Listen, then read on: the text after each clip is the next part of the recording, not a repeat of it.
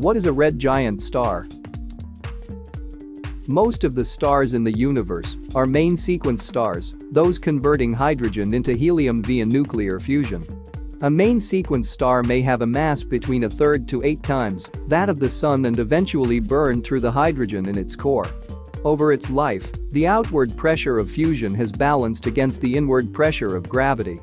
Once the fusion stops, gravity takes the lead and compresses the star smaller and tighter. Temperatures increase with the contraction, eventually reaching levels where helium is able to fuse into carbon.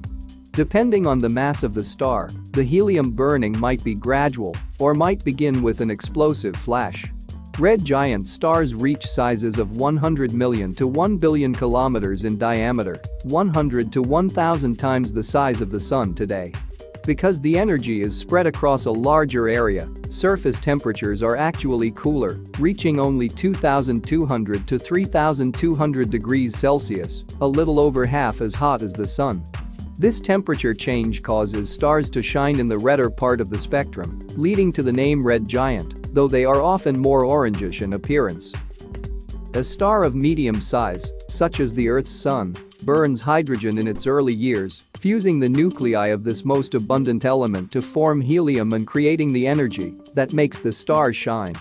This fusion process usually takes place in the core of the star. As hydrogen burning comes to an end, the pressure and temperature in core decrease because there is not enough gas and radiation pressure to keep the core in its former state of equilibrium.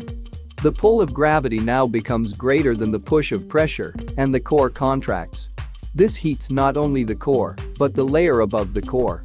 As the hydrogen in this layer burns, the radiation it creates puffs up the star's outermost layers so that red giant increases greatly in size.